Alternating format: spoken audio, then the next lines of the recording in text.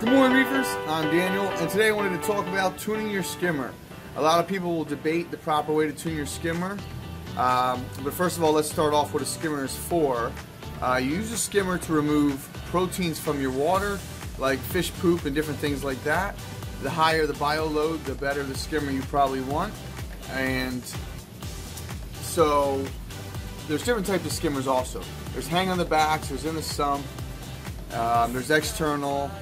So this is an in the sump skimmer, and I do keep my skimmate very watery. It is dark green, but you can see how liquidy it is. Some skimmates in people's tanks is a very thick consistency, and I'm always afraid because you never know what it's going to bubble over. See all that green on top? That means it's bubbled over several times. And look at the inside of here. It's time to clean out this protein skimmer cup. Even though I just did it last week, it's already a mess again. But you can see how mine's just bubbling at the top right there, and that's pretty much what you want, but it's hard to judge, like I said, depending on if you just fed, if you added some supplements, if you put in new salt, whatever you're doing can actually change your skimmer as well. So even if you have soap on your hands and you put your hand in your tank, some kind of lotion, it's just amazing what will happen there. So anyway, so as far as tuning your skimmer, there's different ways, and depending on what type of skimmer you have, the instructions will be a little bit different. But the water level controls the bubbles for most people. I'm just going to put that back on there for now. I will clean that out. Even though I just did it, it's already a mess. But that happens with as many fish as I have, as much as I feed. My skimmer does work a lot. But at the same time, I don't have an oversized skimmer. The skimmer is just barely cutting it for this tank, but I didn't want to over skim. So some people run their skimmers 12 hours a day, some people run them 24 hours a day, but at the same time, I feel a lot of people over skim their tanks. So I could literally talk about skimmers for a day and a half. I could do that. It's pretty easy. So, but also you can see is when I'm doing a water change, I will turn up my skimmer to try to help get out some extra water, some nasty water that I would.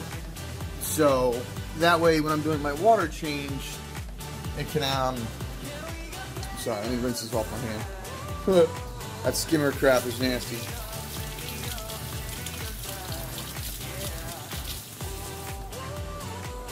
But anyway, as I was saying, when I do my water change, I'll turn up the skimmer so it performs a little bit better. This skimmer actually has a DC pump, so I'll just hit the plus button until it goes all the way up. Now it's going to make it very watery and very bubbly right away. And you can see it's already happening. It's foaming over. It's bubbling up.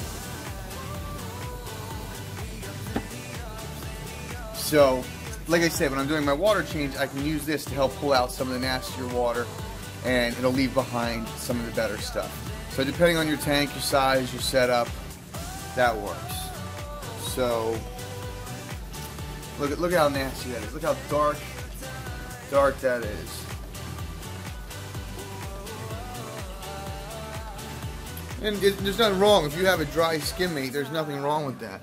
It literally, you just want to have to adjust it for your system. You don't want this overflowing constantly, so you're going to want to fine tune it for your system. If you tend to get a super dry skimmate, it's really not a problem, but if you want to get proper use of your skimmer, you may want to turn it up just a little more. If it's super dry, the bubbles are probably just popping barely at the top, so you could be removing more waste if you make it a little watery. So, but that's also one way to dial back the use of it. So I don't know, just the skimmer running, how much, where the iodine will collect in the skimmer and where it removes what's good and bad. So it's a very tough call with the skimmer. You do remove some good things as well as the bad. That's why you have to do the water changes. That's why you have to continue to test. A lot of people go, oh, I never do a water change, I never do this. I'm like, well, you got to add those nutrients somehow. You need a calcium reactor, you need a dose. There's so much more to you know, the skimmer than most people want to discuss. But I hope that was helpful for you guys. I know I kind of rambled. I just carried a couple topics. I have a lot to do today, but I've still been trying to put out a video a day for you guys. I do have some really good big videos that I've been working on, and I just haven't had time to edit them. So stuff like I'm doing on the palitoxin, the video that I'm doing on the Aptasia X, those are going to take some time. So, but yeah, my Aptasia X, it worked for about a day and then everything came back. Not that I want to knock Aptasia X, it was fun to use, and there is some cool videos of the Aptasia exploding when you use it, but it doesn't really eradicate them because they kind of tend to reroot and come back. But it may protect the babies from forming or spreading, but the root, like I said, I don't know how. You got to use several applications. It's not a one and done deal.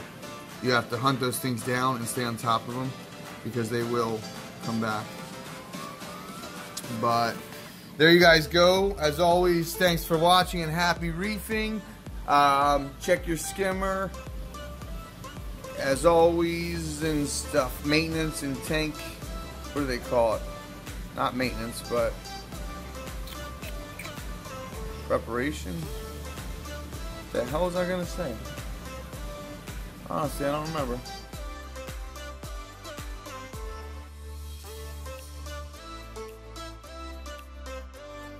If you liked the video, give it a thumbs up and share it with a friend, and thank you for being part of the Coralust community.